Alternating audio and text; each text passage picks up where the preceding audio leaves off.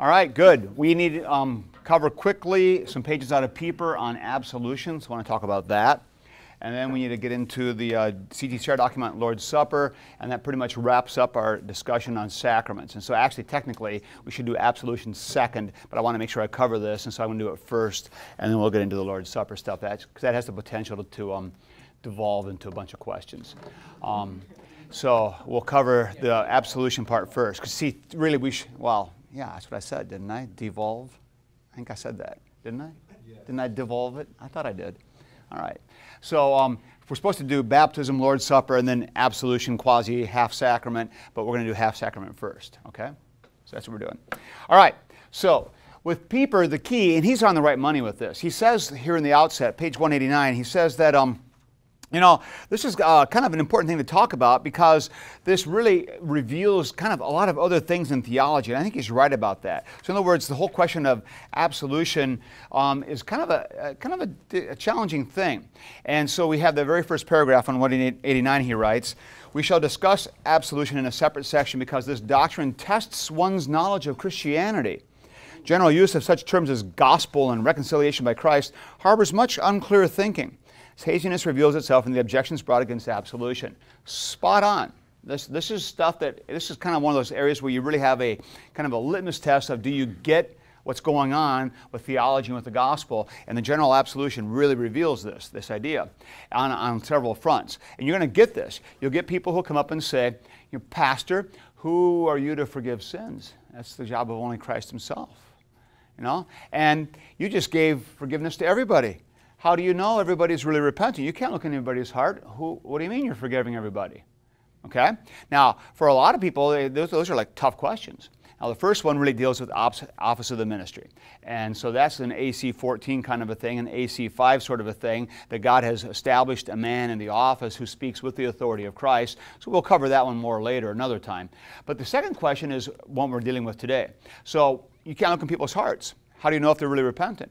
How can you say that they are forgiven? And what's the answer? Well, you read the 12 pages, so you should be ready with your answer. Take them at their word. You take them at their word, yes, and more than that. Yeah? That they really are forgiven, regardless of... Why, Max?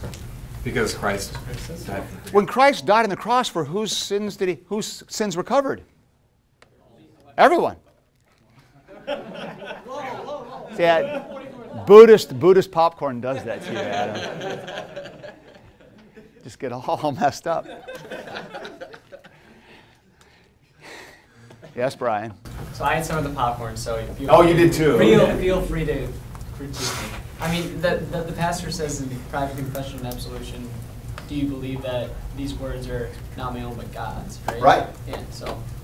That's right. And now we're back to the who's authorized to do this, the AC5 guy, the absolution man, me, the pastor in this place. By God's call, I'm the one who's speaking to you with the authority of God himself. So that's covered that. Now, do you have to be able to look in somebody's heart and know if they're really repentant to announce the forgiveness of sins to them? Well, on two levels, no, you can't, because none of us get to look in hearts. On the second level, it doesn't matter. Now, this is really the crux of this whole discussion. And this is what's really driving this whole thing. And that's why Pieper says this is kind of the acid test. Because if you understand what the gospel is about, the gospel means that Jesus Christ died on the cross and paid for the sins of the entire world. Who in creation was reconciled with God at Christ's death? The answer is everyone. Everyone has been covered. Now, does everyone receive the benefits? Of course not. So now we're back to that nice distinction we've been dealing with all through the sacraments, the difference between efficacy and benefit. And so in a sense, when you declare the absolution of sins, you are making an efficacious statement. Just like when you give the body and blood, who's getting the body and blood of Christ? Every single person that's taking it into their mouth. Everyone. What if they really don't believe? Doesn't matter. It's still there. Now, the same kind of thing is going with the absolution. I declare to you the forgiveness of your sins. Your sins are indeed forgiven. What if I'm not really repentant? Well, then you get no benefit. Your sins were paid for, but if you, in your stupidity and in your unbelief and in your resistance to the work of the Holy Spirit, refuse to receive the gift He has, either through your impenitence or your disbelief in God's forgiveness or your disbelief in God, then you receive none of the benefits, even though it's still true that your sins have indeed been paid for. Okay? Now that's the nitty-gritty theology going on here. So that's why you can stand up in front of a congregation and without batting an eye can say, I declare to you the forgiveness of all your sins. You have been forgiven. God Himself has done it in Christ. Your sins are covered. It's true, right? And you see, that's also why if you're a Calvinist, you can't do that. You get that? Because they have the tulip. You know your Calvinist theology a little bit, right? Tulip is the L. Yeah, total depravity, unconditional election. L is limited atonement. All right? So, whose sins were paid for? The elect. Who's the elect? God knows. So, I would have to stand in front of the congregation and say, to those of you who are the elect of God, your sins are forgiven. They were paid for in Christ. The rest of you, not so much. Where do you fall? That's the question, of course. And I have no answer for you. I hope you in your heart have some sort of answer, but you know you can't even trust that, really, can you? So, good luck, everyone. You're on your own. Happy absolution. There's no absolution. They can't do it. And so it can rightly be argued that a true, real deal Calvinist can't absolve sins. Can't do it. You earlier talking about the benefit of absolution, you tied both faith and repentance to the benefit. Is faith and repentance the same thing in this case, or is it two separate things? You have to have faith and you have to be... No, I would say that, see, faith is going to be recognizing God's reality, which is the repentant heart. And in fact, if you're going to really start unpacking repentance, what is repentance? Repentance is the turning in your mind, and it's the turning to Christ. And so the turning to Christ, that's called faith, exactly. And so repentance is the first step that leads to faith. And so in a sense, you could argue that repentance is a part of the creation of faith. And I would say that would be the right understanding of that. Okay, Jess. In one of the orders of worship, we have that weird alternate absolution where we say, to those who believe, I forget the exact wording, but it kind of sounds like there were, put a qualifier on the efficacious. Okay. Yeah, this is kind of interesting. That was quick. What? He was my shill. No, actually, no. No, I was anticipating this because that's where I want to go now. Now, this is from Chemnitz from 1569. This is Chemnitz. And the reason we're going to talk about this is because this sparks a lively debate around here, and usually it starts to crop up in Lutheran mind. Because one of the things you do in Lutheran mind is the whole idea of, forgiveness, boom, there it is. The absolution just declares that whenever you're forgiven because God said it. Remember that? You had that big discussion? All right. Now we have this. The Almighty God has been merciful to you. Now this is the absolution part. The confession was before. And through the merit of the most holy suffering and death and resurrection of Jesus Christ, His beloved Son, He forgives you all your sins. And I, as a called and ordained servant of the Christian Church, proclaim to all you who truly repent and who through faith place your trust and minds on the merit of Jesus Christ, and who order your lives according to the commands and will of God, the forgiveness of all your sins. In the name of the Father, Son, and Holy Spirit. Amen. On the contrary, however, I say to any impenitent and unbelieving, according to God's word and in His name, that God has held your sin against you, and this certainly is punished. Amen. Amen. Now, the fact that Chemnitz's name and Andre's name up there makes you think twice before you dismiss this. At least it should. At least it should. And in fact, is this confession or is this absolution legit? Now see, this is the big debate that rages around here. Because see, the argument from Lutheran mind would be, this is not an absolution. See, an absolution is just the blanket, boom, there it is, done, grace, no conditions. And any condition steals the absolution, it's not an absolution. Now you got Chemnitz doing this deal. What's going on? Does this sound scripturally accurate? Does to me. Luke? It's not a different absolution, it's just a more explanatory absolution. I think that's on the right track here. Coleman. This also sounds like it's a corporate thing. I'm wondering, my question is, what's the difference between the individual and the corporate? Huge difference. Okay? and we're going to talk about. And that's kind of where I'm going with this part of this whole discussion, okay?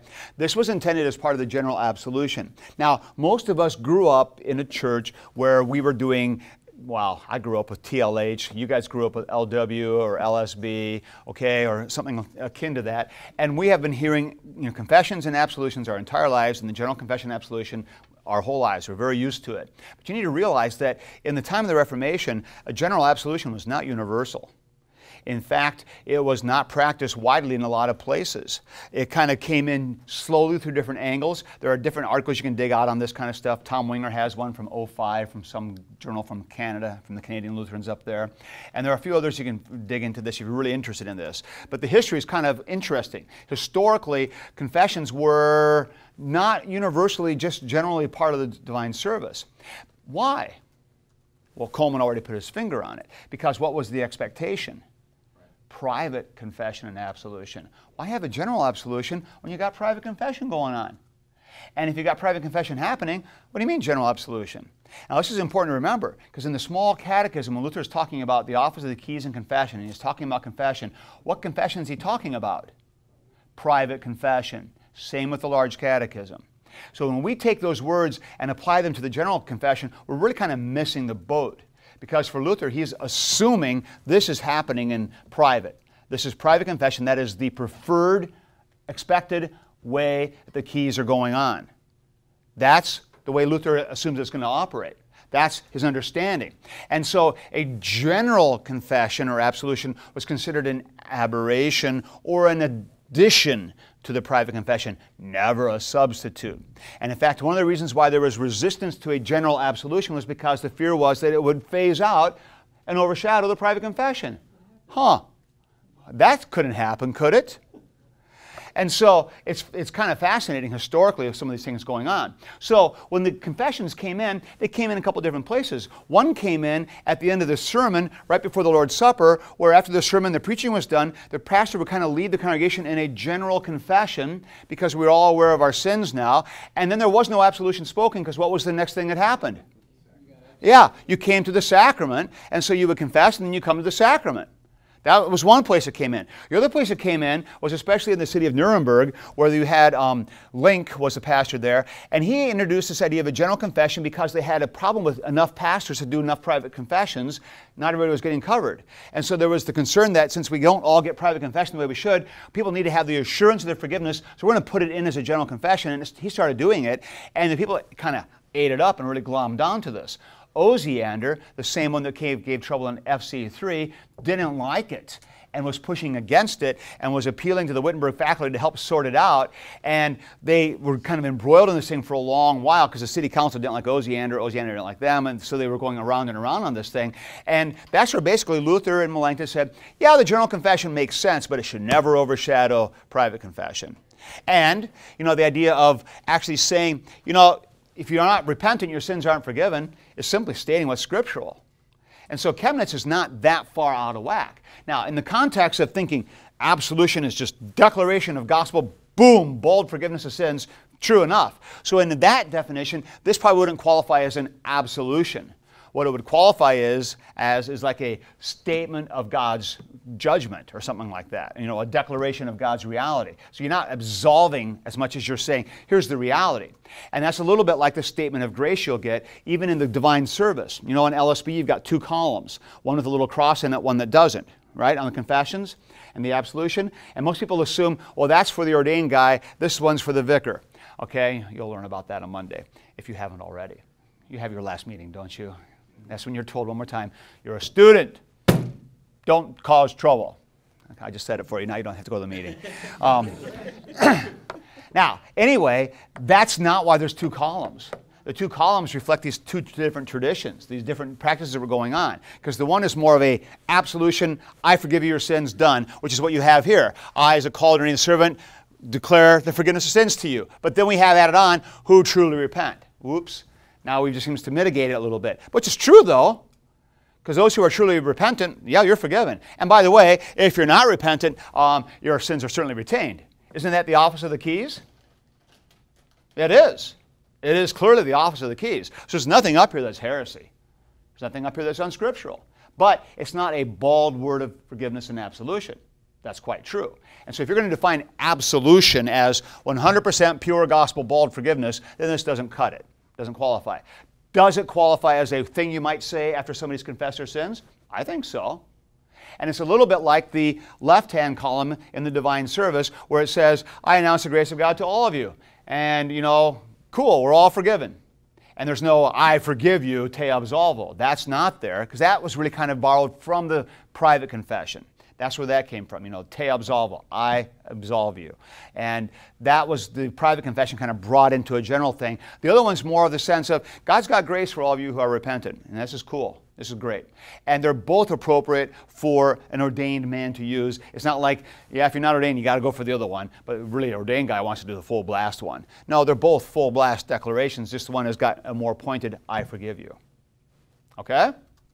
Now, loose ends on this whole absolution confession thing. So, by the way, now, so next year on Vicarage, you'll do none of this because you're just going to do what you're told. But someday, is it appropriate for you to trot this baby out and use it in your divine service? I say yes.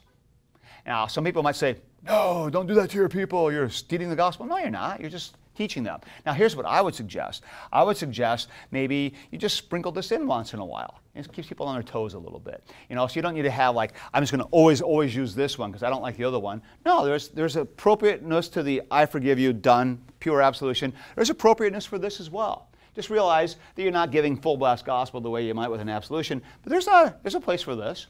Just like there's even a place for, like Burson likes to do around here in Easter, no confession and absolution in the divine service. What? You have to have that to be Lutheran. What do you mean? No, you don't. That's one of those things I really hate when people have 5 requirements for a Lutheran service to be Lutheran. You know, and then they have these check things. You know, it's got to be an invocation, got to have God's word, got to be confession, Lord's Prayer, creed, and a sermon. And if those things are there, it's Lutheran. No, that's just stupid. There is no checklist. And I violate it all the time on purpose just to prove it. You know, leave the creed out. Why not? Why not? Confession? No, not today. What? No, don't need to do it. Coleman. Maybe going down a different route, you don't have to chase it, but the words of absolution and what is actually stated in there, how do we, the hearer doesn't, we don't necessarily know that it's working as gospel. Correct. That's quite right. So how?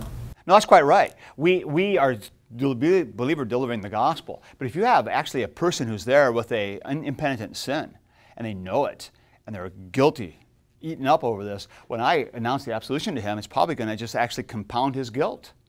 Just like, and here's the parallel, just like the guy who comes to the Lord's Supper and eats and drinks unworthily, what's it doing to him? St. Paul says, compounding his guilt. So you see there's a nice parallel here. And what's really going on here, the consistent thing through all this is, I believe it's the fulfillment of Christ talking about don't cast your pearls before swine. I think this is exactly what's going on. So in other words, when the impenitent are being unduly fed the gospel, it's like you're casting pearls before swine. That's why you don't intentionally do it, but it might happen inadvertently. And so the impenitent could actually hear an absolution which convicts them all the more. And this is one more good lesson you should have learned in Lutheran mind. The law gospel is not a matter of the words and analyzing who's doing the verbs. It's God, okay, it's gospel. Oh, no. And that's why there's, I sometimes said when I would teach Lutheran mind, there is no CPH, a law gospel edition of the Bible coming out with words of law in red, gospel in blue. You know, how easy would that be? It can't work that way because you could have a blue word of gospel that can be heard as law to somebody. You don't get to control that. And you know how this goes. You were taught that. And so the same thing goes here, that even an absolution, the most beautiful declaration of gospel, can end up being heard as law to an impenitent person. Is that answer right after? Okay, good. Yeah. Based on what you just said, even that last sentence, I wanted to just play around with that a little bit. Sometimes when working with some people, you'll see when you pronounce words of gospel, or even something like this, which is just both law and gospel clearly, you know, it almost kind of separates oil from water in that moment where you can see an unrepentant sin because of this anger that begins to kind of boil up. There's truth to that. I mean, you can't. No, I know. Know for sure, but You're into the world of psychology and subjectivity, and it's always a little bit, harrowing to make the conclusions. But you are quite right. In your pastoral practice, you're going to be able to see from people and how they respond to these things, and you can learn a lot about what's going on and give you clues on, potential pastoral care you need to give. you probably get a sense from that whether you need to do a little more investigating just to make sure. Yeah, within reason. Yeah, I mean, you're not an investigator, but sure, you ask questions and you probe, and when what should be a word of gospel causes anger, you wonder what's going on. Absolutely. Yes, I would agree with that. All right, but see, that's all peace stuff, and I'm not qualified for that, because that's violating union rules. I'm an S guy only. All right. Good? Yes. How does the pronouncing of the absolution fit in with the whole the oral proclamation type thing? That's exactly what it is. I mean, that's why, because it's the oral proclamation, and that's why absolution really does rise to a sacramental level, in my opinion. You can make the argument, and Chemnitz even does in his Enchiridion, and he'll say, yeah, it's pretty close to a sacrament, but you're lacking this element of the earth, unless you consider the voice and the hand of the man who's absolving to be the element of the earth, and you've got that there too. It's just that it's not quite the same. And so that's why I will jokingly say we have 2.5 sacraments, but I'm kind of half serious about that. And I would say the oral proclamation to that person's ears, that's exactly what's going on here. You're the absolution man. That's what's happening. That's why it matters. Julian. Yeah, I'm just wondering about I mean, obviously we can do that. We can do the general pronouncement of absolution, but it sounds like what you're saying also is that for those who are impenitent, we really shouldn't, because it's just going to compound their guilt. If we know somebody's impenitent, you don't announce the grace of God to them. Quite right. Right. So that's in a sense, that's like communing somebody who you know shouldn't be at the rail. Right. So I'm just wondering, like, or just, because we don't know who's necessarily going to be visiting there that Right. Sunday or anything like that. That's part of the And argument. So, I mean, That's why this kind of fits, doesn't it? it does. It does. No, I'd agree. And see, that's why, and see, it's often kind of dismissed as, well, this is kind of weird. But actually, there's a pretty good case you can make for this in the practice of the church and in being a faithful, careful practitioner of the means of grace. And if you read Luther's kind of fuller treatment of this, yeah, he liked the bald word of forgiveness, no doubt about it. Because, Luther wants the gospel to be the gospel. But he concedes the need for, pastoral care and discretion. And like you said, if you've got a lot of visitors on a Sunday, who knows where they are? Do I want to just give a blanket absolution? I might be more inclined to use something like this, because this makes them realize, whoa, dude, you just retained my sins on me. Yeah, I did. And that might be exactly what they need to hear. And it's not gospel, but it is what they need to hear. A really big, because there's two halves of it, right? Like there's the retaining of sin, or the forgiveness of sins, but there's also the holding back. Absolutely, it's part of the keys, isn't it? We're just kind of avoiding that whole second half. Yeah, we are not real keen on church discipline stuff, but that's why I have an entire class period dedicated to it in Systems 4, which you'll never take. Great. But maybe we'll get the topic covered somewhere fourth year. I hope to. Coleman. I'm going to be real Lutheran. I feel... But Systems 4 will be available for download for free. So I'll watch it in my spare time. now, next year you can do that. Sorry, Coleman, go ahead. I feel like we're treading on Arminianism with this. Like, that you... That's the pushback. You see, and this is the pushback. That's why it's not a clear absolution, and that's why, hey, don't do this, but Chemnitz does. Kolb likes to trot this out in chapel once in a while just to stir everything up and get people think about it a little bit. And Osiander was concerned, rightly, that, hey, you're going to diminish private confession, and you're taking away the reality that you need to be a person who is conforming to Christ and following him. But see, then the danger of pietism comes in too. And you're more concerned about pietism than you are Arminianism, because that's probably our biggest problem is the pietism says, you got to feel it, man. You got to be real about it. And this is one of the reasons why I even hate our confession in our LSB, frankly. So I sincerely repent of my sins. That's crushing. Sincerely? What do you mean sincere? Sincerity is a problem for me. I have mixed motives on just about every level. And I think the more you realize yourself and the more honest you are in your self-examination, the more you realize how mixed your motives are. Pure motives, give me a break. I'm a human. I don't have a pure motive in my body. And that's just the way we are. So sincerely repenting is kind of scary. I'm already ruled out. Sincerely repent, I'm trying, but sincere, I don't know. hope I get forgiveness anyway. So I'm with you on this. I'm with you on the performative aspect, which seems to diminish the whole thing. And that's why I think, you know, it's certainly right practice to say, here's the absolution, it's just yours. It's in Christ. That's what the gospel is, and that's what the Lord's Supper is. But it's also right to say we are responsible before God, and we can't play around with God's wrath, and we can't play around with grace. Paul's pretty clear on this. I mean, very clear on this. That's the whole church discipline thing that, you know, Julian's bringing up. So you've got two sides to this thing, which are very real. And the side that says, don't monkey around with God's grace and don't cheapen it, I'm all over that. Then you have the other side is, don't withhold God's grace. Pure gospel needs to be there for repentant sinners. Amen to that. So which one's right? Well, they both are. And the key is to make sure that you're not fueling kind of a self-righteous, pietistic move in the interiorizing, checking your motives, you know, how pure am I today? That's not helpful. But the other side is the kind of laissez-faire, cool, more grace, good. I'll get some more sin next week, so I'll be ready, you know. And does that happen in our circles? All right. And so to me, this is an area of pastoral care, of knowing what's kind of going on. Where are my people? What absolution do they need to hear this week? And maybe this week it's time for a little non-absolution word of law and a little rebuke. Maybe this week they just need to know who they are in Christ. And that's why I really think good practice is kind of changing things around, using things that are a little different, not just kind of by the book week after week after week, and just, especially if it's just one or the other full of laughs, which is kind of how we operate. I think it does fuel even some of my other concerns in other areas, which we'll be getting to next week at last, on the whole, you know, cheapening the Christian life, and, you know, do we need to live a certain way? No, it's just grace. Well, this, you know, bald absolution certainly fuels that. I come here every week, what do I get? Forgiveness. What do I do in the meantime? Who cares? Forgiveness is waiting for me, I know it. And is it? Yeah. But wait. So there's the tension. So what you're sensitive to is exactly right. And so the question is, where are you starting? Am I starting with a fear of causing people to despair? Or am I starting with a fear of causing people to become calloused and apathetic and just presuming upon God's grace? Both are dangers. It's good to remember that the formula of Concord says that not only will a self-righteous works righteousness damn you, but so will what it calls an Epicurean delusion. In other words, I can do whatever the heck I want. God's got grace. And you got Voltaire's famous phrase, c'est son métier. It is his job. It's God's job to forgive. That's what God does. So I sin, God forgives, c'est son métier. It's his job.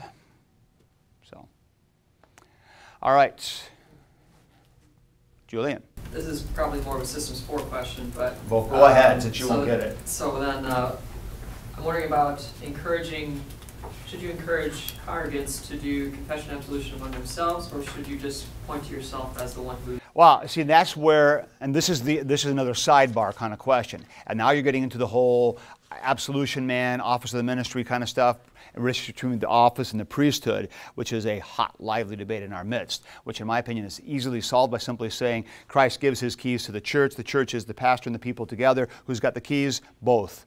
Which one really has them? Both. Who has them first? Christ. And so, does the pastor get them from the people? No. Do the people get them from the pastor? No. Pastor gets them from Christ. People get them from Christ. So who's in charge? Thank you. All right. So, do the people have the keys? Can people give absolution to one another? Absolutely. And is the pastor's absolution better? No.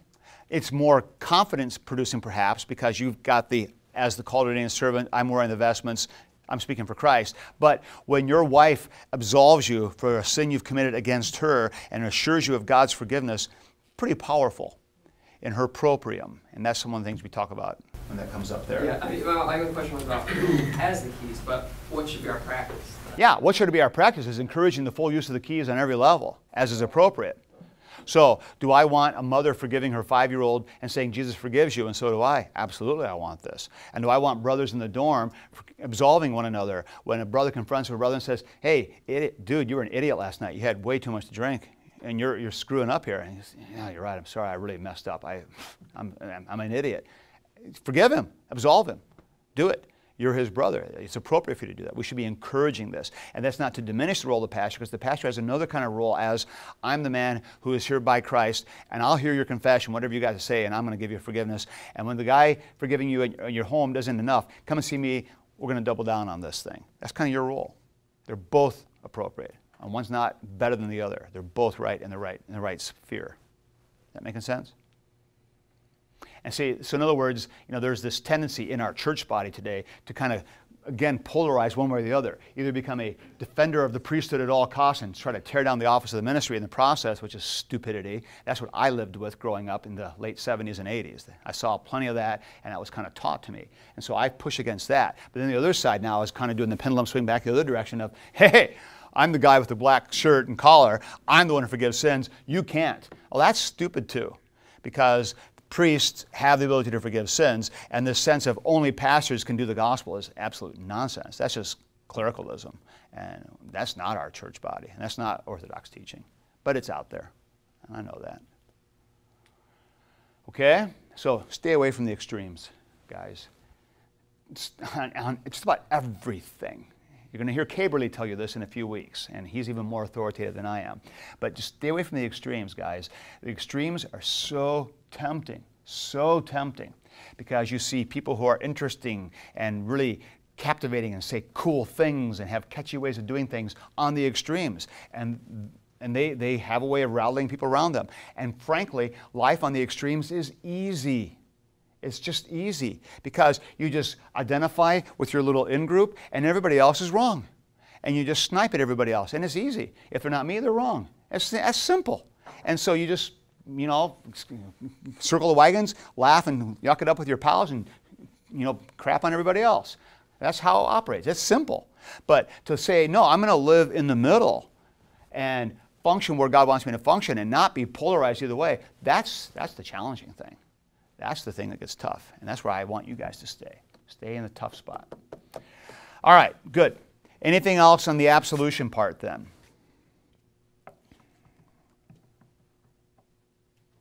So, an absolution is never based on what I do. It's based on what God has done. That's why I can do a blanket absolution. But it doesn't negate the reality that we are held accountable and responsible for our lives. That's also true. All right. Good. Yeah. All right. All right. Moving on. So now let's wrap up the Lord's Supper. So the last thing to wrap up on Lord's Supper is this discussion about admission to the Lord's Supper. And I had you read the CTCR document from '99, a beast of a document, 60, how many pages in this one? 65, yeah, sorry about that. No, 58 is all. It's just 58. I don't feel so bad. All right, so what did you think of the CTCR document? Coleman. Just a question, maybe we'll get to this. How do some people in our church body advocate for infant communion? How do they advocate for infant communion? After reading this, and particularly the 3 bullet points that they hit: discern the body is this, I know. Discern the body is this, discern the body Well, is to me, I'll put it this way. I think those who are advocate for infant communion are doing it not because of doctrinal reasons, but because of liturgical reasons. And so they have a strong affinity towards the East, and they think they're kind of attracted to all their liturgical stuff from the East, and they like the idea of what the East does, and so the East does the infant communion. Hey, we should too. And this is a good example of letting John 6 determine your theology. Unless you eat the body and blood of Christ, you have no life in me. Give it to him. And you see, now you're taking John 6 and making it definitive for your theology, which it shouldn't be for your Eucharistic theology. That's a mistake. And that's a great example of that, because John 6 should not be applied that way. What should be applied is the clear teaching in 1 Corinthians, which says a man needs to examine himself. And if he can't recognize the body and blood of Christ, he shouldn't be communing. Well, okay, that's pretty straightforward. So can an infant do that examination? No. So that's why we don't commune infants. And I would say the same goes on the other end of life. I had a parishioner one time who wanted me to commune his wife, who was in a vegetative state being fed through an NG tube. And he wanted me to give her communion through the tube. He said, oh, I can do it. We can crush it up and get it in there. I said, she's not aware of what's going on. Oh, no. Then there's no point. This is not like it's magic food we're giving her that's going to, zap her spiritual grace. There's no benefit to her if she's not realizing what's going on. Yeah, she's getting the body and blood of Christ, but it's magic. It's not like she's going to give her a new shot of faith or something. She's God's regardless of her comatose state or her vegetative state. And she doesn't need this. And that's actually keeping the sacrament and kind of diminishing it because we're creating a false understanding of its magic behavior or something. So I think it fits on both ends.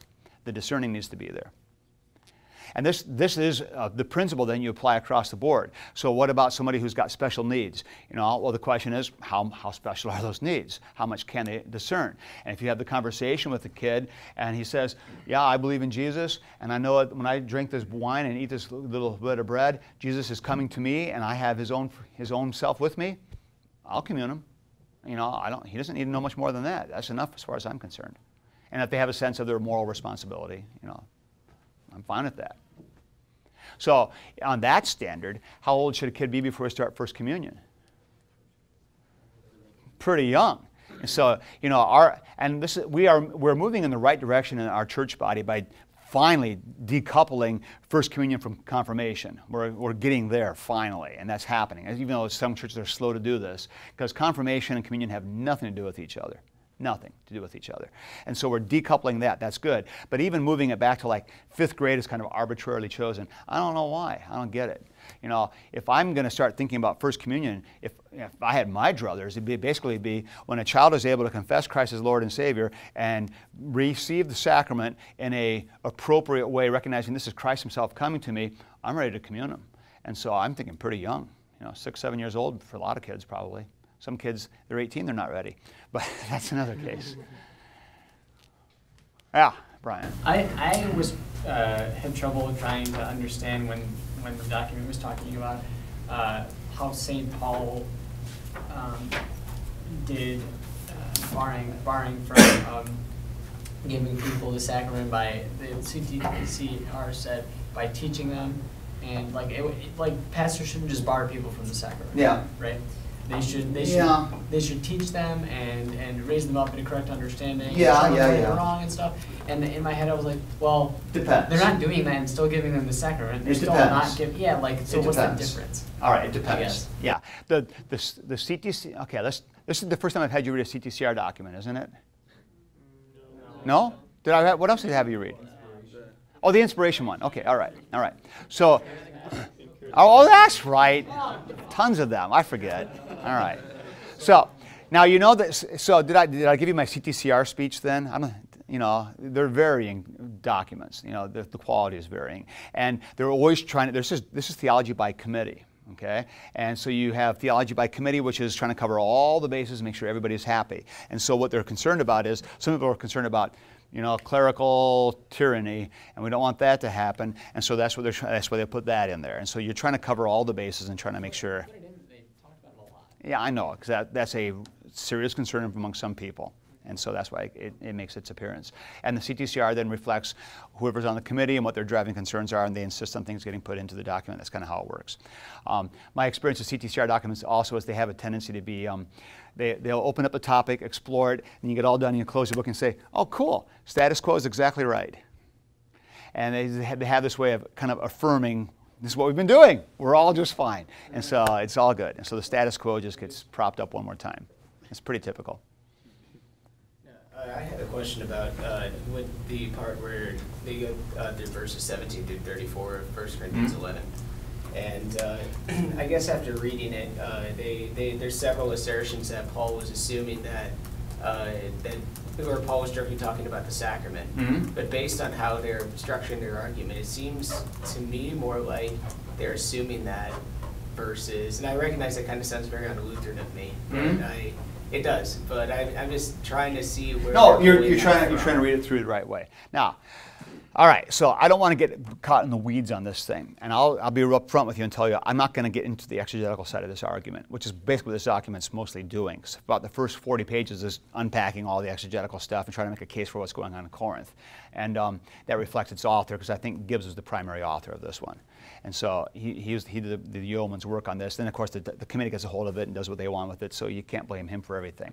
But he's the one doing primarily the exegetical stuff. And I would say I don't have a big quarrel with the exegetical moves that he's making. I think he's on track. Now, you can start arguing about, wait a minute, this nuance of this verb and what's going on there and this kind of thing. And is that the exact intention of Paul there? I don't know. I think the sense that comes out of this is unity a critical issue for the celebration of the sacrament for Paul? And is there anybody going to ready to dispute that? No. So unity matters to Paul. Now, in Corinth, the problem with the disunity is not doctrinal. It's practical. It's, you've got the rich and the poor being separated. You got this clique thing going on, and Corinth is exposing all their problems one more time. Right. Well, I mean, I got that, and that was very clearly stated and Right. shown. Right. And the context is well delivered, and I think it's good exegetically there. But my question is, does this document seem to just be assuming that Paul was referring to the Eucharist? Does it actually? Because I didn't seem to find. Discerning the body. Yeah, I mean that. What body we mean? Yeah. Yeah, I'm quite content saying it's a double level thing. So the body, what body does God want you to recognize? I think both. Yeah. The Christ's body in the host, and then the body of everybody else at the altar with me, which is precisely where I want to go this whole That was argument. the synecdoche. I can't say synecdoche part. Yes. And I caught that. Yes. I guess my confusion was just the assumption that it was a sacrament. It just, and I mean, I believe he was referring to the sacrament. Yeah. I guess in the document, I just didn't quite catch how they. Yeah, it's one of those things where you just kind of say, hey, I think this is what this means. Okay. It's probably an assertion more than anything. Because, and it's going to be context, it's going to be what Paul's doing, and then you start asking the question, is this consistent with the Pauline way of operating? And Paul with this kind of double entendre, that's Paul. I mean, he flips out a phrase which can be read two ways. I think it's intentional. So in other words, I'm a big fan of what I would call this intentional ambiguity, and I know that drives some exegetes nuts, but other exegetes kind of eat it up, and I kind of like it too. So Paul's not trying to pin it down to one thing. He wants it to be, read it the way you need to read it. And so it goes both ways. So it's a sacrament, but it's also the church itself. So which one is the body? It's the bread as the body of Christ, but it's also the body as in the fellowship. It's both things. And so if you're not recognizing both, big trouble, okay? All right. Now, the discussion here, of course, then is all about practice of who comes to the rail. And there are lots of questions. We've already touched on some of this, like infant communion, I'm ruling out. Communing of people who can't examine themselves, I would rule that out, which is not irrelevant to this discussion. But there are several things going on in this document, and I'm, of course, more interested in hitting it from a systematic standpoint, so that's what I want to do. So I want to lay out some kind of basic fundamental ideas here to you that kind of sort of guide stuff, then we can address some questions, okay? Now, first thing that comes through here is, I think one of the more helpful moves in this document is when they make a distinction between thinking about a person who is coming to the rail, and so thinking of a person in two ways. We think of the person as an individual, and we think of the person as a confessor. And the document brings this out a couple different times and uses this pretty well, but I'm one who likes things to kind of really be spelled out and made as crystal clear as possible. I think this could be more crisply applied, so I want to do this because I think this is a very helpful insight. So in other words, when a person is coming to the rail, we want to think of him as an individual. He's an individual who has been paid, his sins have been paid for by Christ, but who's also supposed to be following Christ. So the question to ask is this individual worthy to be receiving the body and blood of Christ? And then that word worthy comes into play, and this really gets people fired up because worthy sounds like a judgment call about somebody's value. But what does worthy mean? Worthy means repentant, baptized, recognizing Christ's forgiveness delivered. That makes me worthy. And in fact, where does this word come from? Small Catechism. This is Luther's word. And Luther in the Small Catechism brings up this word because in his context, this was the big issue.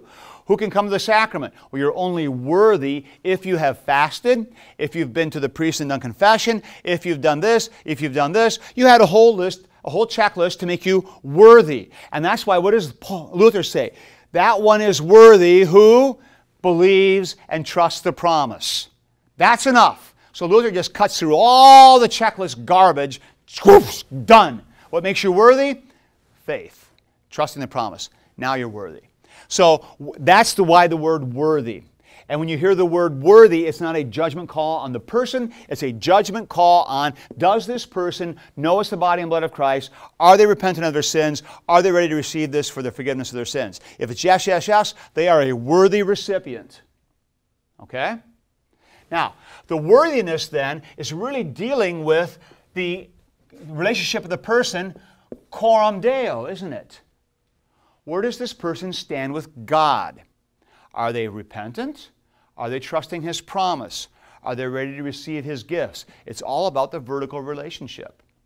So worthiness, thinking about the person as an individual, is the question of, is he ready to come to the altar? That's what's going on there. Now the other aspect, though, is this person who comes to the altar is also a confessor. He is confessing his faith. He is confessing a confession, a way of thinking about God, and he is confessing by coming to the altar.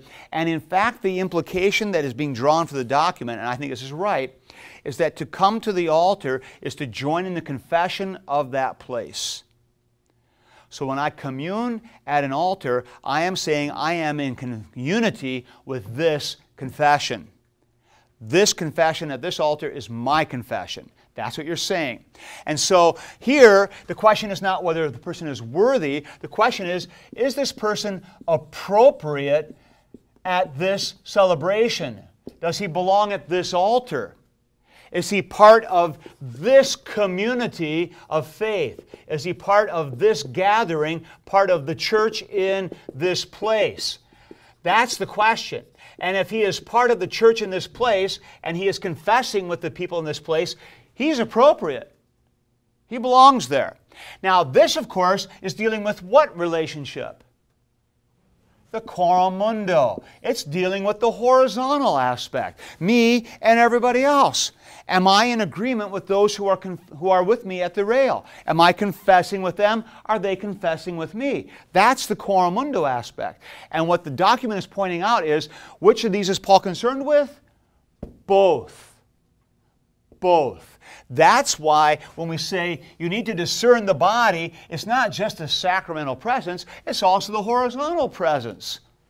And sometimes people think that if I emphasize the body as the fellowship, I'm kind of diminishing the import of it. Actually, no, I'm getting the full blast the way it needs to be. Both matter. Because the body part is dealing with the coram mundo thing, and the sacramental presence of the gift is really dealing with the coram deo, what are you getting thing. Both matter. Both are important. And so this is the kind of the critical first step in starting to get this thing straight. So that's the first thing I want to stress is the individual confessor thing. Now, most people in our circles, when they start talking about communion practice and who should come to the rail, are pretty good about paying attention to this one, but almost completely ignore this part. And that's where a lot of the problems come. Because they'll look at Aunt Matilda, who shows up on Christmas Eve, and Aunt Matilda grew up in the congregation. And she was confirmed. And then she got married and she moved out west, and now she's going to a Methodist church, but it's only because Uncle Jim takes her to the Methodist church, but Aunt Matilda's still really a Lutheran in her heart, and she knows it's really the body and blood, and she believes all that stuff. But now she's a member of the Methodist church. So, Aunt Matilda shows up and she thinks she can take communion. Is she a worthy recipient? Yes. Yes. Is she appropriate? No. This is the problem. And see, people get really concerned when they are saying no to somebody who is a good Christian and who believes the right stuff. But why can't she come then? Who am I to judge? This isn't right. She should be able to come and get God's grace because she's really part of us. Well, you see, she's not. Because she has aligned her confession with a different confession. She's heterodox. Whether she thinks she is or not. Because that church where she worships is her confession. By virtue of that's where I worship, this is the congregation that has authority over me, this is the pastor to whom I'm accountable, this is my confession, even though I don't believe it. And the same thing works in reverse order. People in your pews are confessing with you even if they don't know everything that you're teaching them. So when you have a parishioner who is a flaming dispensationalist, a few more weeks and we'll get to that, and yet he's confessing because he's part of your congregation, you say, wait, he's heterodox. Well, no, he's part of my confession. He hasn't been taught yet, but he will. And when he gets taught the truth about dispensationalism, what will his response be? Oh, I didn't know that's what I believed. Okay, I'm cool with that. We're all fine. But if his response is, what? That's what we believe? I don't believe that. Well, then he's going to distance himself. He's not part of our fellowship. So in other words, this confessional integrity, the person as a confessor holds. It does matter. And it's not a matter of what's in your heart as much as what are you confessing by your community of where you're worshiping. This becomes important. And when you commune with those who are with you. So you tell Aunt Matilda, you're a fine lady. and you understand the sacrament well. I'm confused why you would go to a Methodist church where you're diminishing the reality of Christ. That doesn't make any sense. And the problem is your confession now is a little bit muddled. And so for the sake of clarity and integrity, it's really not honest for you to commune with us when we're not really in agreement, is it? Now, you can be a lot nicer about it and be kind and everything, but that's the bottom line. And that's the twofold aspect of this. And as I said, in our circles, people are pretty cool with this one, but have a lot more trouble swallowing and accepting this one. But they're both legit, and they're both critical to Paul's argument. That's the whole point of the document. That's what Paul's up to with his, you better discern the body here, and you can't let disunity come into play. And does doctrinal disunity matter? Yeah, it matters. All right, now we got a few questions here. So I'll go ahead and field this first round of questions. So Luke. What about the churches that don't really have a unified confession? That they're very non-denominational, just, oh, you know, whatever you believe is good, and that's what we confess, that as long as you confess something, you're good. So you mean you have somebody who goes to that church and now shows up in your church and wants to take communion. Well, the fact is they don't have a confession. They need to get it figured out. And so what you do with them, now we're getting into peace stuff, but now you're approaching them something like, wow, I'm so glad you want to come to communion with us and you want to receive Christ's body and blood. Now you realize when you come to the altar, you're saying you confess everything we confess. You probably don't even know everything we teach yet, so maybe we should get that covered first. I would like you to know what's going on, and I can't wait for the day for you to come in, but we've got to do some conversations first, and let's get moving that direction. This is going to be awesome. So in other words, you're not like, dude, you're not good enough for me, I don't want you. You don't need to be a jerk about it, but you do want to create the sense of, this is great, I can't wait, I want you to commune with us, but we've got to get some ground covered here first. Because they don't have a confession, and they need one.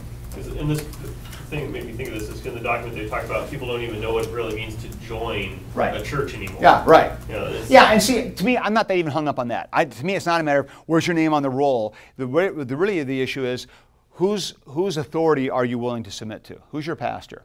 And if my pastor, because by default, this is where I worship, this pastor holds me accountable, that's my confession. That's where I'm aligned.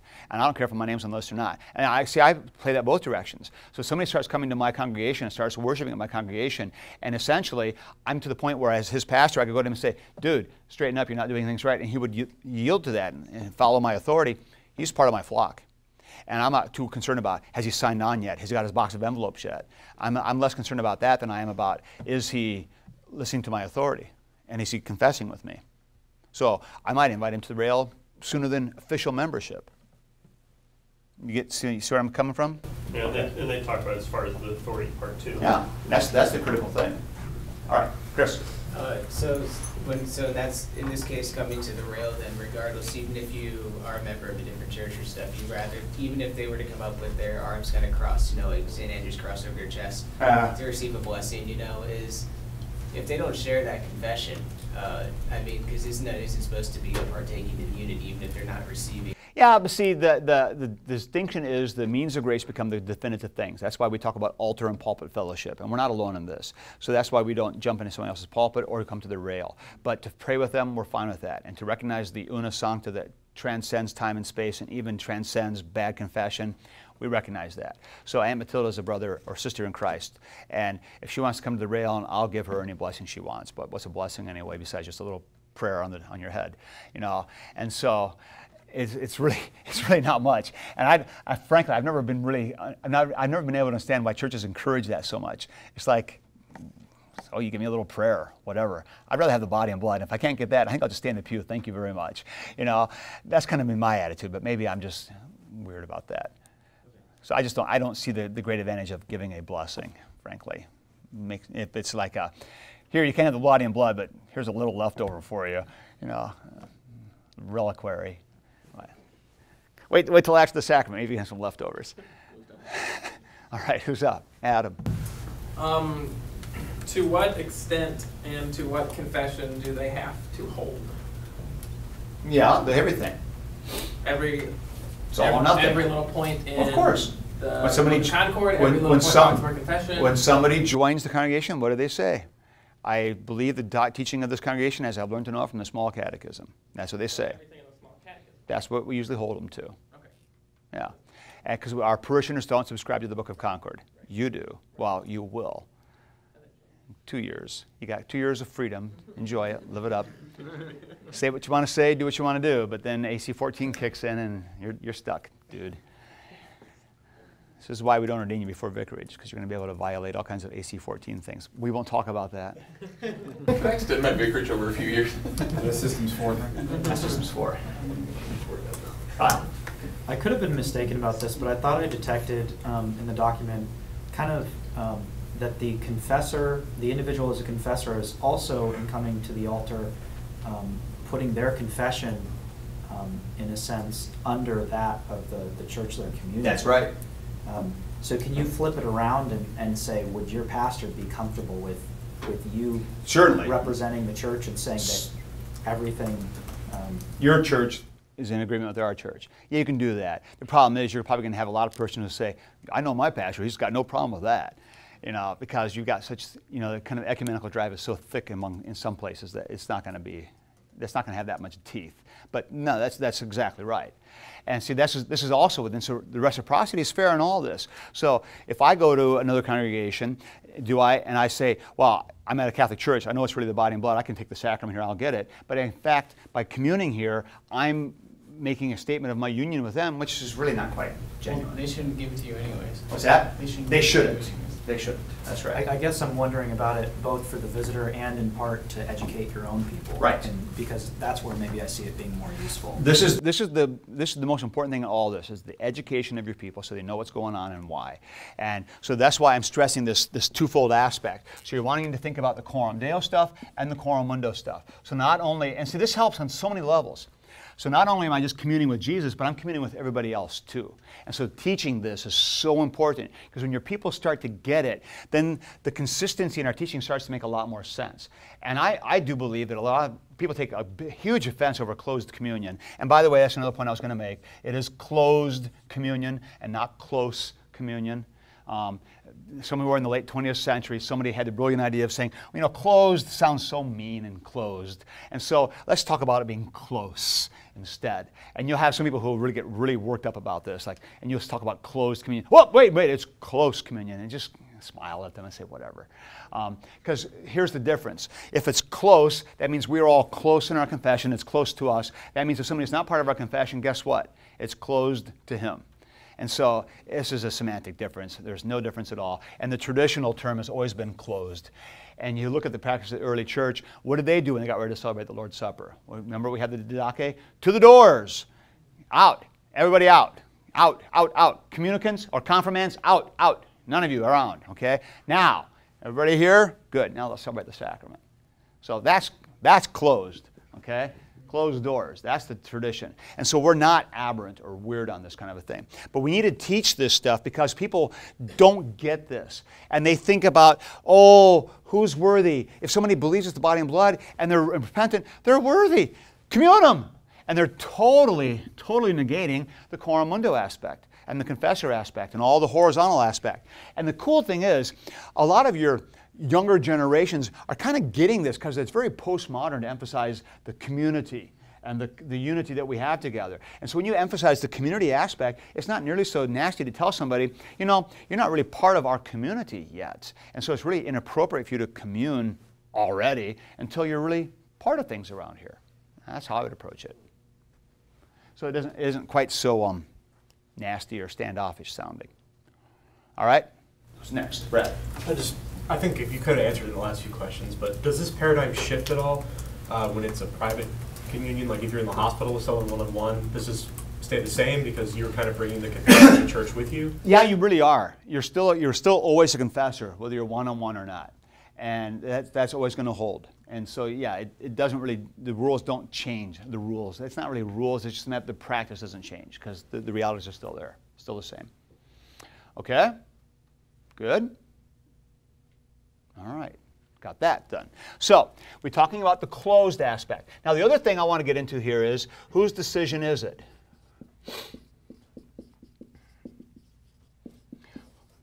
And this is, one of the concerns I have on this is, very often in our practice, we act like it's up to the person who's sitting in the pew to decide whether or not they should commune. Okay? And so we put a statement in the bulletin that says, I believe that Jesus is truly my Lord and Savior. I believe He's present with His body and blood. I tend to repent of my sins and amend my sinful life. And if you say yes to all these things, come on up. Okay? Well, who's making the decision then? The person in the pew is.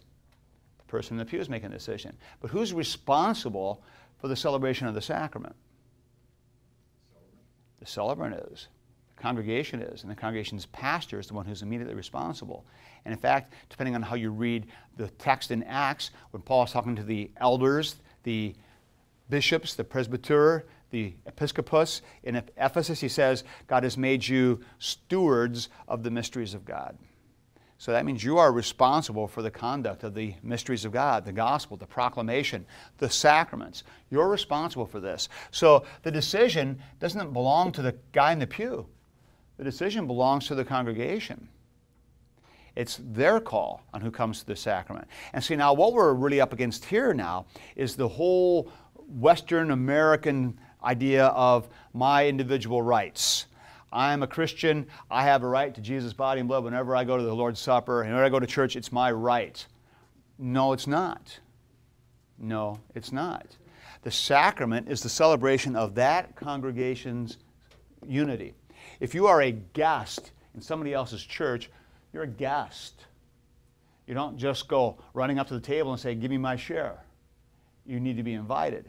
And you're invited at the discretion of the host. And the host is the pastor and the congregation. They're the ones who will invite you if they would like you to participate. It's their call. And see, this is a whole different way of thinking about this that I think we should be cultivating our people. And this gets back to Kyle's point about teaching. One of the things to teach your people is this sense of not entitlement, but a sense of responsibility in my congregation and a responsibility to honor the other congregations and their practices. So if I'm on vacation and I'm going to a congregation and I want to go to church some Sunday morning, they're celebrating the sacrament, do I just assume I can run on up there? I'll get out my LCMS official card, look, I'm cool? No. I have a responsibility to talk to the pastor and see if it's okay and get his permission. Not to tell him I'm coming, but to ask him if it would be all right. It's his decision. And if he doesn't know who I am, he says, I don't know if I want to communion. Fine, I'll just go worship, and that's cool. That's his call. And I don't get all bent out of shape that, who are you to deny me? Well, he's the pastor in that place. That's, of course, why. It's his responsibility. And so that's what's appropriate. See, and we need to cultivate this kind of thinking because it's the decision belongs to the congregation and that congregation's pastor. And that starts to shift how we think about this and even then how we start to practice this. I think this is significant. Coleman. It's more a polity, I guess, question. Is that when you say it's the decision of the congregation, is that it's the decision of like the Constitution that the congregation has come up with, or is that all still like handed over to the pastor as? It's going to depend a little bit on the situation and how it's going to be conducted. But you see, I think it becomes, if the pastor's functioning the right way, he's going to be teaching his people and bringing them along. And so the whole congregation is going to develop, in a sense, a culture of understanding of what the sacrament is and how we celebrate it and why and who's appropriate there. They're just going to know. And so then you get the thing where Aunt Matilda shows up, and who's going to take care of Aunt Matilda wanting to come to communion? Her family members. They're the ones going to talk to her and say, Aunt Matilda, you're just not appropriate anymore. Sorry. And the pastor won't even have to deal with it because it'll be covered because it's part of the culture. And so the whole congregation has that responsibility, but fundamentally, ultimately, it is the pastor who is the called shepherd. He's responsible for what's going on there. And I would argue that God holds him accountable for that. It's part of your accountability. And vicar doesn't have that problem. It's a delicious thing about being a vicar. You get to play pastor for a year with no responsibility. So yeah, I agree with you, Alex. Let it go on for about 3 or 4 years. It's the best year of your life. All the fun, none of the responsibility. And you get to say over and over again, I'll check with the pastor about that. That's not my decision. All right, Luke. In terms of once they're already at the altar, they didn't talk to you, you think that they're possibly LCMS, but you really don't know. Yeah. Do you go ahead and withhold and just display it after the fact? That's your pastoral discretion. Needs to kick in now. So now you can decide. So do I have a conversation here at the rail? And you might. Depending on the context, what your people are used to, what's kind of going on, you might say, hi, who are you? Do you have any business being here?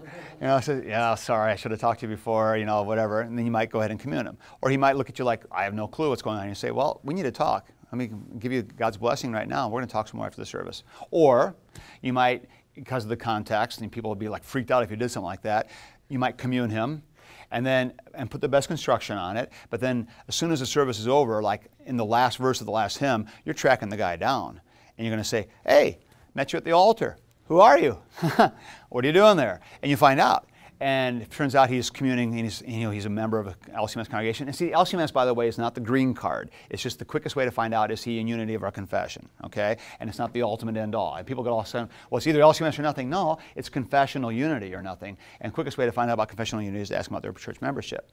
So you find out he's LCMS. You say, well, you know, I would really appreciate you letting me know that ahead of time. And if it turns out he's not, you say, hey, you know, communion today, and that's kind of a serious thing around here. It's kind of a big deal. And I would really like to talk to you some more before we do that again. When can I meet with you? And you set it up right then, and you're ready. You're turning them into evangelism contact now, and off you go.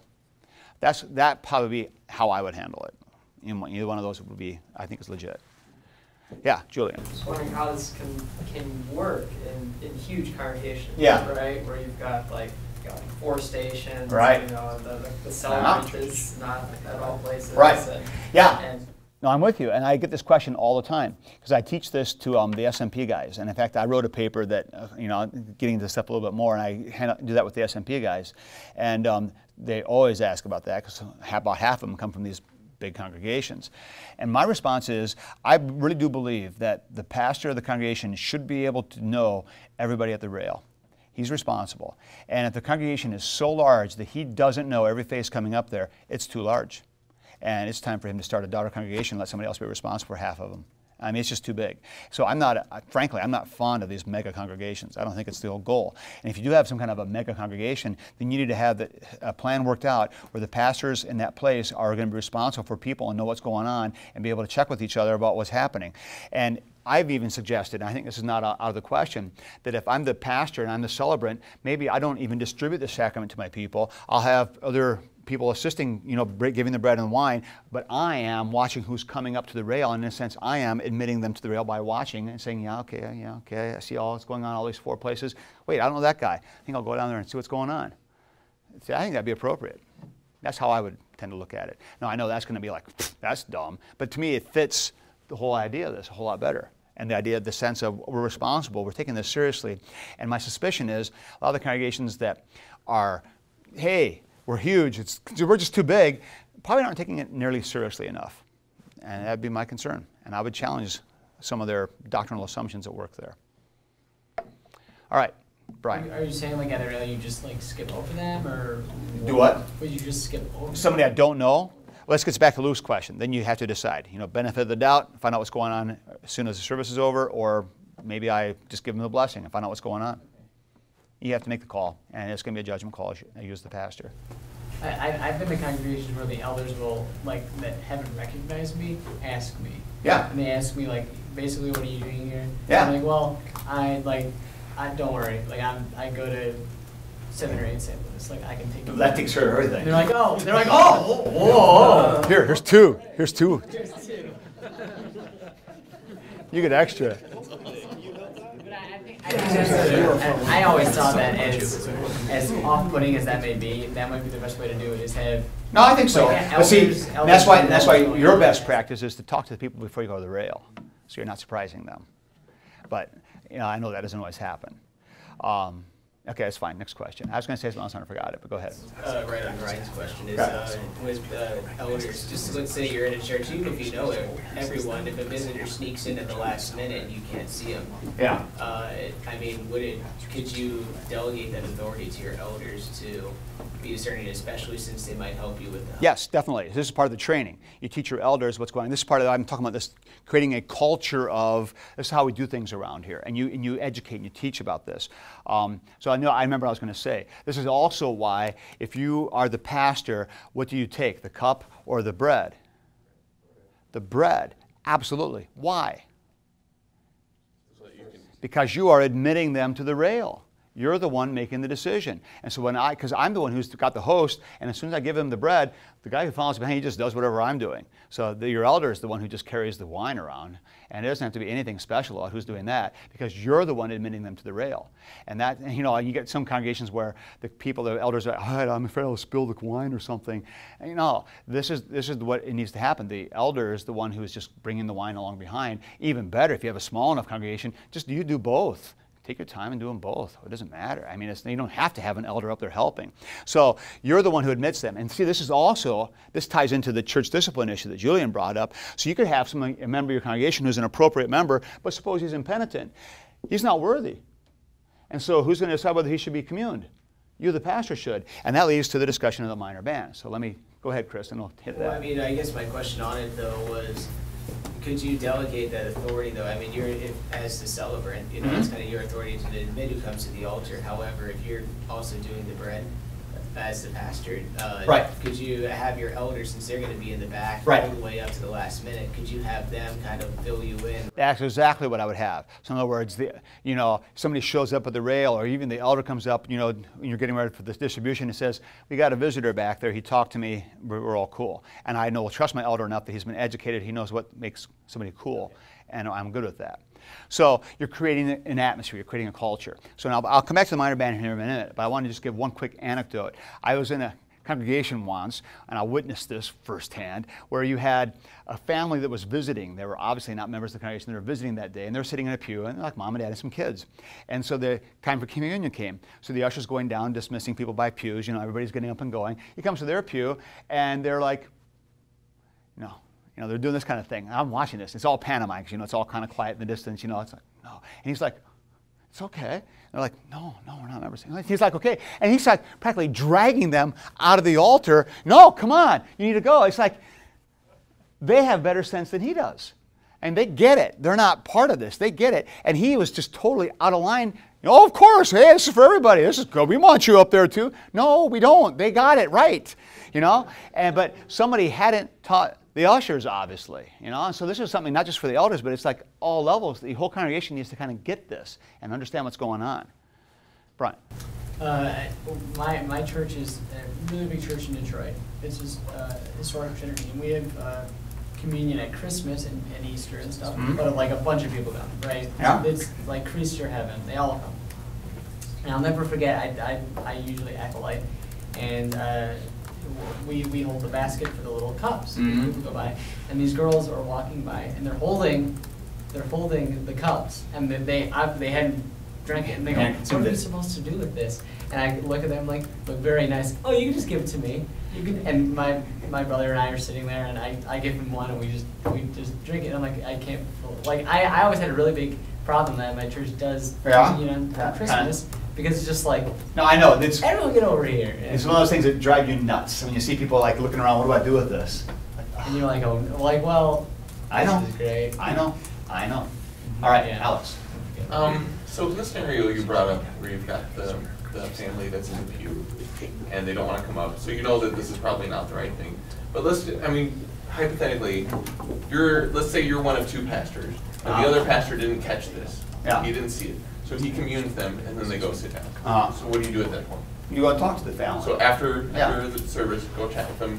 Find out what's going on, where they are. Right. Yeah. Okay. So I would do it. All right. Yes. All right. Now, minor ban. What's the minor ban?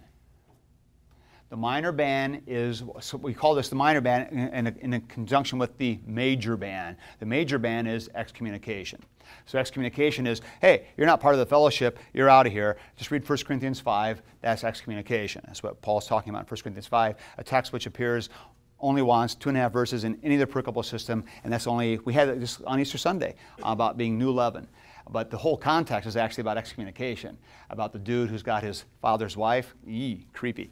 And so that's excommunication. That's the major ban. The minor ban is when a pastor, as the shepherd, has a sheep who says, Pastor, I got this situation I'm in, and I'm not ready to repent. Well, that's a serious, serious stuff.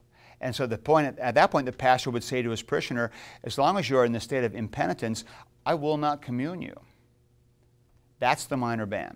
The minor ban is when the pastor communicates to a parishioner, I will not commune you until you are out of this impenitent state. Until this is resolved, I won't commune you. The minor ban is the pastor's prerogative. He doesn't have to check with anybody. The elders don't give him permission. He's got the keys. And so when you're forbidding someone to come to the sacrament, it's like the minor ban, because you're not kicking them out of the church. You're not excommunicating them. You're not declaring them a sinner and a heathen, but you're telling them they're on their way, and this is serious, serious business. That's it. That's the minor ban. So that's another reason why the pastor is the one who admits to the sacrament, because if the guy you put on the minor ban shows up on a Sunday morning, then your response would be, hey, we need to talk. Because I'm not going to commune you until I've made this clear. I'm not communing until we have this straightened up. And your showing up here doesn't mean you're repentant. It means we got to talk. And that's the significance of the minor ban. So the minor ban is not something to be wielded, you know, like a little, I'm ticked off at you, minor ban. Or, you know, you didn't like my Bible class? Fine, you can't have communion. You don't, that's the tyranny that they're afraid of, Brian, okay? That's the tyranny that CTCR doctrine is afraid of, is that kind of thing happening. That's what they're afraid of. But the minor ban is the prerogative, and I would argue the responsibility of the pastor, as is appropriate, for the sake of the disciplining of sheep. Now, ideally, someone in the minor ban should not be on there for more than 2 or 3 weeks. You're going to be pursuing this, trying to get it settled. And if the guy ends up being totally resistant, then what's going to happen very shortly? The minor ban turns into active pursuit of church discipline, and he's going to be on his way towards full excommunication, major ban. Everybody's going to get involved. Whole congregation dealing with the whole church discipline thing, Matthew 18, 1 Corinthians 5. But other course might be the person says a week later, you're right, Pastor, I took care of that. I resolved that situation. I'm not doing it anymore. And the pastor's great. I'm so glad to hear it. You need to come to the rail right away. It was resolved. And no one's ever been heard about it. It's all great. The pastor's taking care of his sheep. All cool. That's how the minor ban works. And it's an appropriate part of this, and it's part of who comes to the rail and who doesn't. It kicks in, it plays a part here.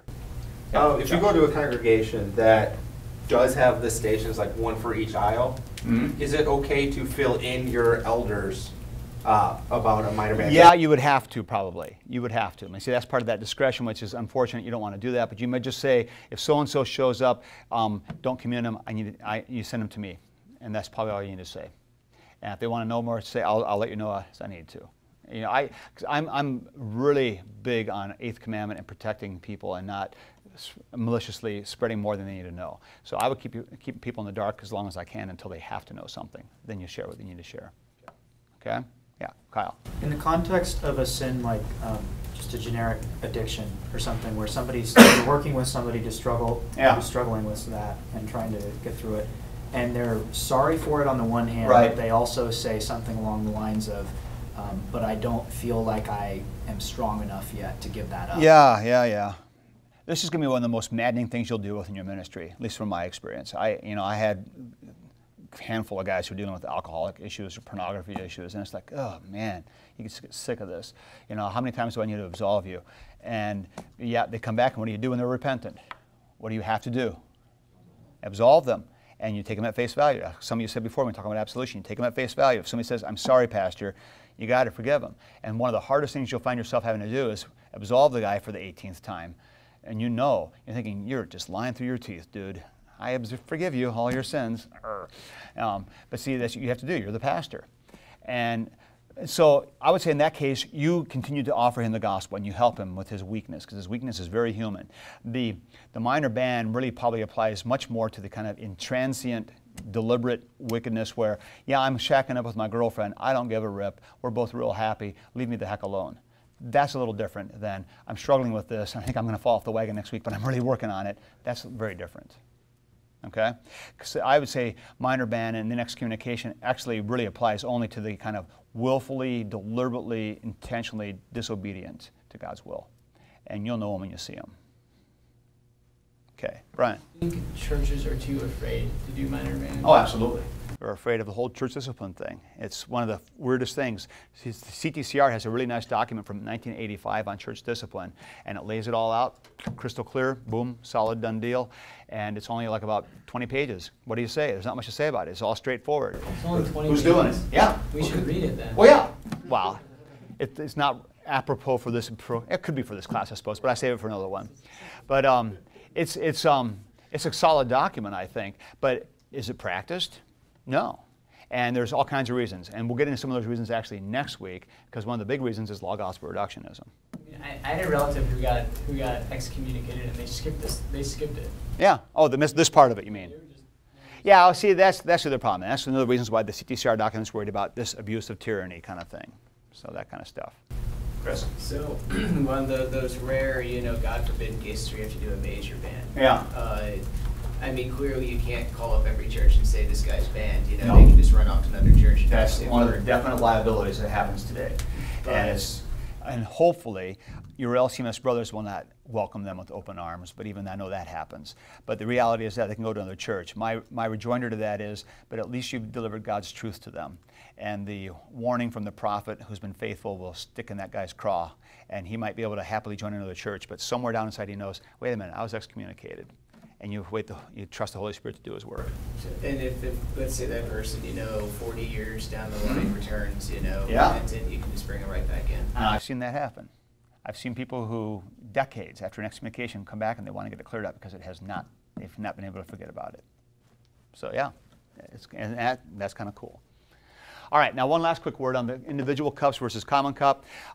Do individual cups work? Yes. Are they good? No. Okay, that's enough. No, individual cups just kind of stink, mostly because it's this little plastic throwaway Jesus. I mean, the little shot glass Jesus, and we just think, and the one sounds I hate the worst is the sound of a plastic cup dropping into a bucket. Tunk, in a church service. I just hate that. It makes me cringe. And so, anyway, the common cup is far more reverent, far more appropriate, and has the symbolism with it, but yeah, it's not required. There needs to be a fair amount of education here too, because people get all worried about getting cooties from the common cup, which is silly on so many levels. You don't get sick from what you drink, you get sick from sticking your finger in your nose after you're shaking somebody's hand. That makes you sick. And so, we need to educate people about the germs that are really on the cup, which are minimal, and you got a little alcohol in there and precious metals, and it makes it even fewer live viruses. So we just need to do a little more educating with people, and I would love to see a better revival of the common cup, but maybe that'll happen too. So.